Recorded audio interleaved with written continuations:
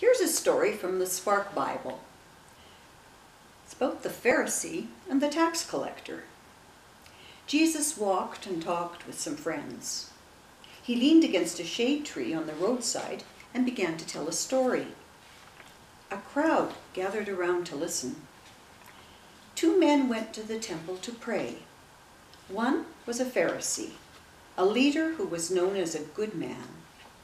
Everyone thought he always did what was right. The other man, a tax collector, cheated and he stole money.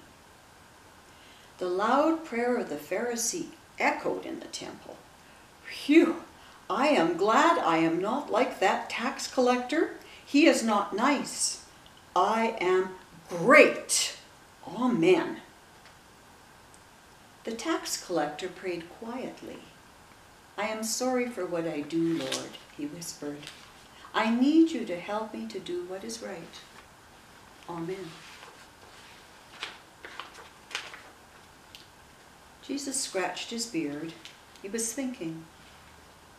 Everyone thought that the Pharisee was a great man, especially the Pharisee himself, Jesus said. But he did not think he needed help from God. He thought he was great on his own. Oh, said the crowd. The tax collector knew he needed God and asked for God's help, Jesus said. When you pray, follow the example of the tax collector, who was quiet and humble when he talked to God.